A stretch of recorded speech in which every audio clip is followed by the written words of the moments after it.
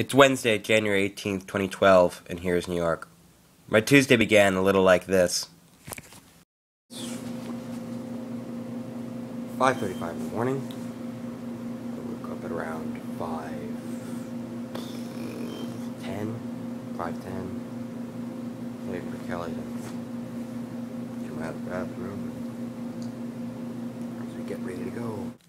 As my best friend Kelly and I walked to the bus to Boston, past the eerie glow of the Empire State Building and the James Farley Post Office where I did my first test video for this project, I kept thinking of who chooses what remains within human consciousness. And as we kept riding north on the fancy double-decker megabus complete with awesome sunroof past the snowfields of New England, I kept thinking of why we do what we do and why I was going on this trip.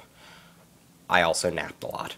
And as we visited the sites of Boston, like the old State House that is John Hancock's clothes, and the cane used to beat Congressman Charles Sumner in the 1860s, and historical role-playing and historical dioramas, and I loves me some historical dioramas, and then walking in the government district in the North End, past what turned out to be a Holocaust memorial, and out elevators to the awesome Zakim Bridge, to pretty buildings and the old granary burying ground, I thought of how much the dead play a role in what we, the living, decide to preserve.